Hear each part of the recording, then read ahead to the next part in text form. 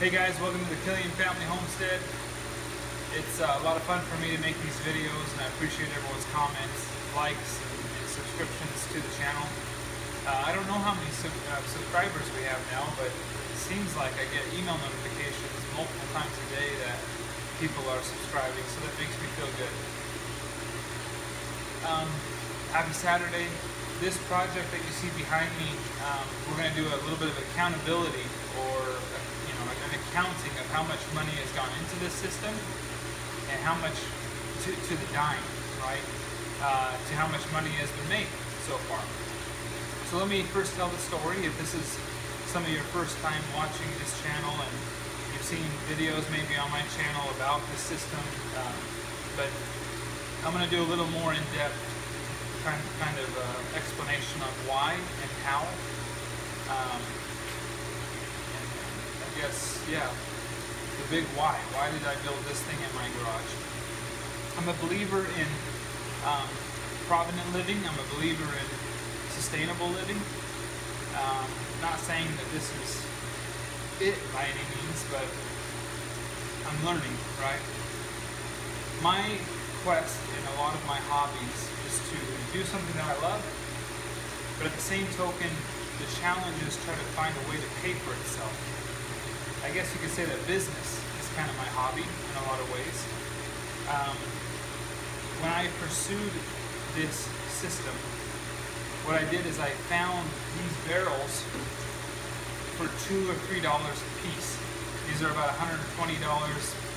Some people say $85. I saw them once at $120 a piece in cost. Got them for $2 or $3, just being given away effectively. That's the blessing of Craigslist. And so when I got these things, I thought to myself, well, this gives me a really good head start on how to build an aquaponics system.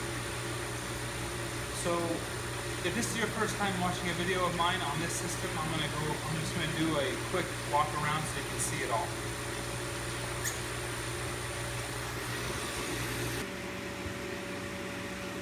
Let's just do a quick walk around together.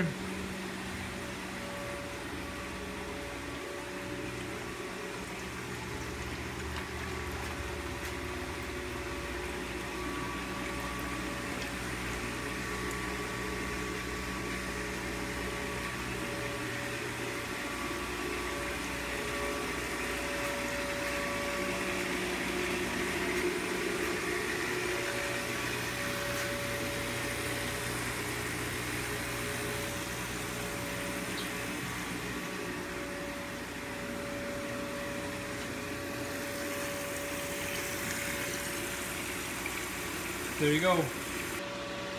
So there's a quick walk around for you. Why? Why did I build this system? I think it's just so cool. Why did I build it this way? Simply because it's the stuff that I had to start with, and I wanted to retrofit everything into it. What I mean by that is I started off with these, a lot of PVC. This was free, and I just started drawing out on a piece of paper what I thought would work and how it would work. And over a year later now, this is where I stand. It's just been a lot of fun for me. Okay, how much have I spent on this system versus how much have I made from this system? Let me go grab my piece of paper and we'll do that together. It's not as great as I thought it was, so I'm just being vulnerable with you. Okay, I've just taken some notes here, just to make sure I don't miss anything, but what have I spent on? So if you look at the totes that you're actually setting on, you look at these barrels, a lot of PVC was repurposed and free or reduced cost on Craigslist, but a lot of PVC fittings had to be purchased new. Aquariums were purchased used. So what am I talking about? The cost of solar salt, the cost of all food, the cost of the initial fish, the cost of electricity, the cost of PVC fittings, PVC parts, the totes, the barrels, the heaters, the filter matting, the ball valves, the air pumps, all the plants, the seeds, filters. I think I already said that. Sorry. You know, extension cords, surge protectors, thermometers, the pumps. The pump that I used at the beginning. If you look at my very first build to the pump I have now, and the clay pebbles, the little stones, the pea pebbles for the footing for the plants and stuff like that, the bedding for the fish, the rocks in the bottom. I already said tanks. What else? These heaters, 800 watt heaters, the 200 watt heater over there. I said electricity already. Yeah. So what I'm telling you is every dime that I've spent the past year and a half, close to, yeah, it's a year and a half, is $4,320. That's how much of every dime that's gone into this system. Capital expenditure as well as operating costs. That's what it is today on, what is it, July 9th, 10th, 11th, 12th, I can't remember. So that's quite a bit of money. That's more money than I thought. It just creeps up on you real fast. And so does most business operating costs. The great thing is that that is actually total capital expenditure and operating costs, like I already said. Oh, the uniseals too. The air stones. I mean, every single dime has been accounted for. I think it was $4,320.19. How much money? How much money have I made?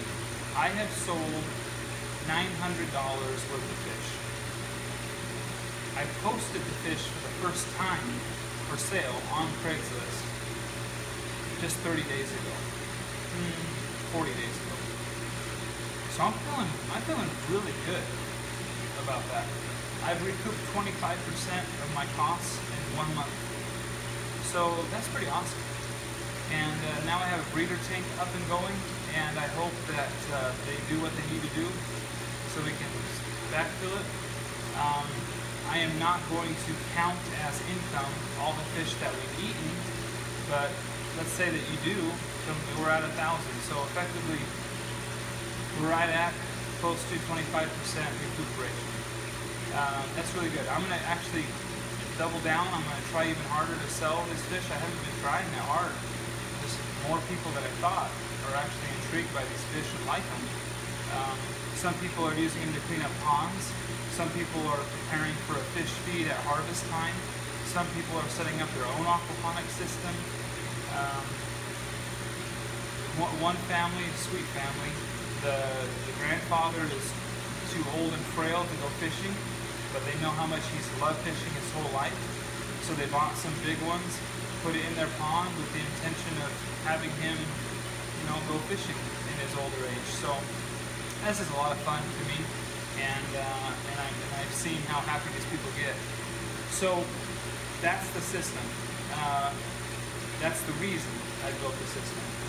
And the challenge is trying to make it pay for itself. Now, what are the continual operating expenses? Electricity is about probably $25 to $35 a month in excess electricity being expended because of the system.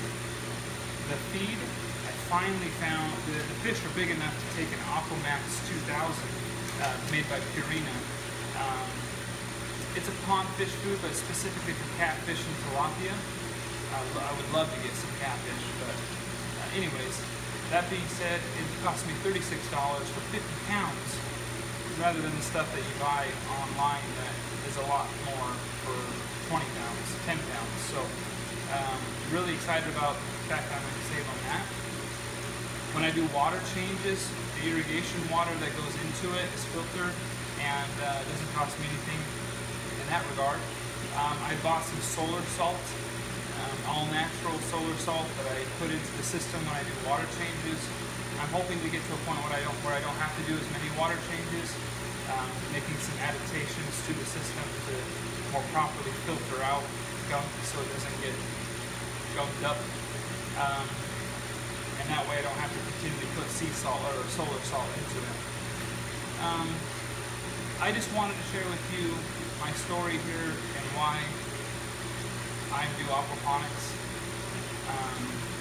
It's been mainly the fish so far. I need to migrate to being a better producer of plants, but all in due time. Anyways, thanks for watching, guys, and all those that are here at the end of the clip, I appreciate you letting me ramble on. Take care. We'll see you later.